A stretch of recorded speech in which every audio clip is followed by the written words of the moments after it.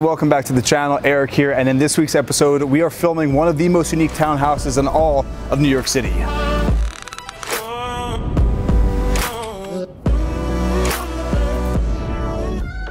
This is a 3-bedroom, 2.5 bathroom, 3,500 square foot carriage house built in 1829 on land that was owned by the 3rd Vice President of the United States, Mr. Aaron Burr. This, in my opinion, is one of the most unique houses we've filmed on the channel. So if you're new here, make sure to subscribe. And with that, let's check this place out. And this property is currently in the market for just under $10 million. So starting out here on street level, this is a legal mixed-use building, so it's live-work. And you have your entrance to your 5-car garage, what could be your home office, your den, whatever you want it to be. Look how massive this space is right off of the street. And like I mentioned, this is a fully gut renovation. This is one of the most unique builds I've seen in the whole city. We'll keep these shut for now. An apartment like this definitely attracts a lot of attention from the streets. It's 25 feet wide, and this is your lower level. We have polished poured concrete here on the floors, 14-foot ceilings down here on this lower level, and it's currently staged as a hangout den area. And the main feature here on this lower level is your drop-down fire pit from your backyard. Again, this space is currently being staged as a mixed use, so you have your office area over here, but you could have a 5-car garage in this space. And I really like that flexibility. This is definitely for someone who is, I'd say, an artist. They work for themselves, they have a company. It's just a very functional space. The beauty of the sunken fire pit isn't only the aesthetic, but the functionality. Here you have sunlight that pours down into this lower level. Like again, I mentioned, this is a huge space, and this is just the lower level of this 3-story townhouse. I also want to point out that you have this original brick here from when this structure was constructed in 1829 on land, again, that was owned by Aaron Burr. Pretty unique. So we're gonna head back out onto the street here. I wanna take a look at the facade of this house.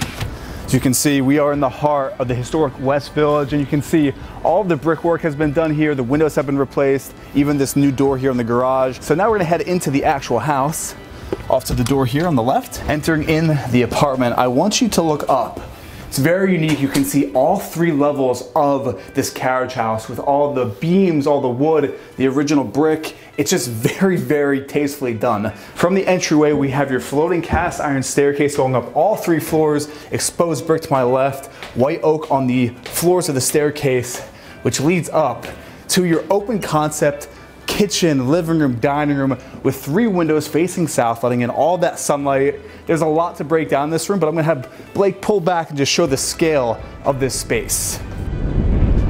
The first thing that hits you when you walk in here is the history. Now this place has been painstakingly renovated, giving it that historic with the tiniest touch of modern. And if you look up, that is the history. These are the original beams and floorboards of this carriage house from 1829. And then I love how you have that nice mix here with this white quartzite on this center island with that waterfall edge down to these wide plank white oak floors. Now I want to point the shelves out. I love open shelving in the kitchen, and these are actually beams from the structure that weren't able to be used anymore because they weren't structurally sound in the space, and they made a great use of them, restoring them here as this open concept shelving.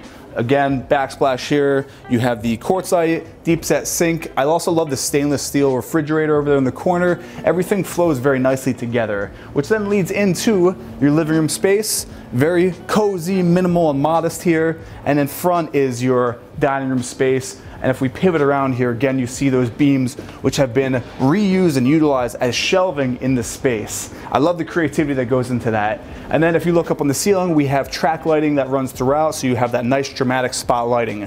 But the most unique feature, aside from the lower level, is the fact that your back door here, the entire wall opens up, leading out to your open air terrace with that sunken fire pit wrapped in that steel, that nice black, actually I believe it's a forest green gunmetal steel, which you look down here, you've got a fire pit.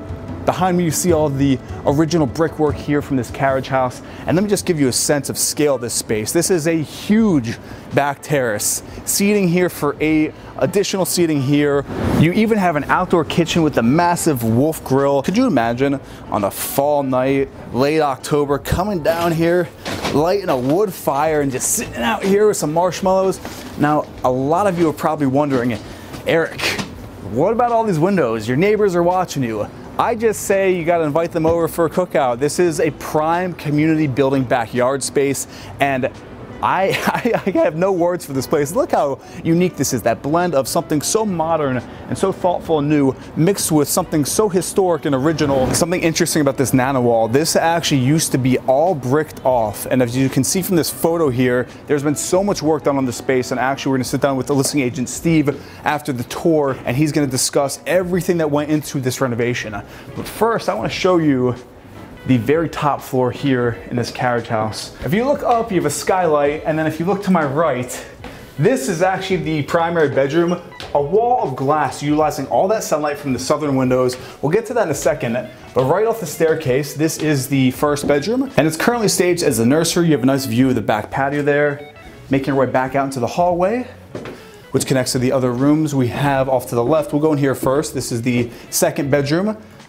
Very decent sized room here, queen size bed, again, view down below the patio. From this second bedroom here back onto the hallway, we have your communal bathroom right at the end here with the pocket door for saving space in the city. And I love this bathroom because you have this beautiful terracotta here on the walls and the floor with a steam shower. And even if you look up, you've got your skylight letting in some nice natural sunlight here in this bathroom. But the best room in the house we saved for the tour of the primary suite here at 29 Downing, and just check out this room. You have your full glass wall open to the staircase to let all that sun in from your southern facing windows down through the whole space here. This is the largest bedroom in the house. So you have a king size bed. Again, just looking out, you have those red brick buildings across the street in the West Village. And in the primary bathroom, we have that pocket door saving space here in New York City.